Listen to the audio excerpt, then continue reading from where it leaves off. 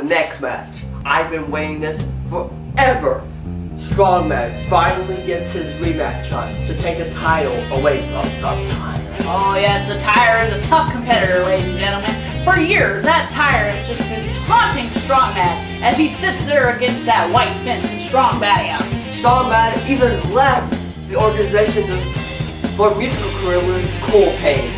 Oh yes, everybody knows that Strongman had a nice long musical career with his friends Marzipan and the Cheese, but not even that could make him forget the humiliation that was brought onto him by the Tire.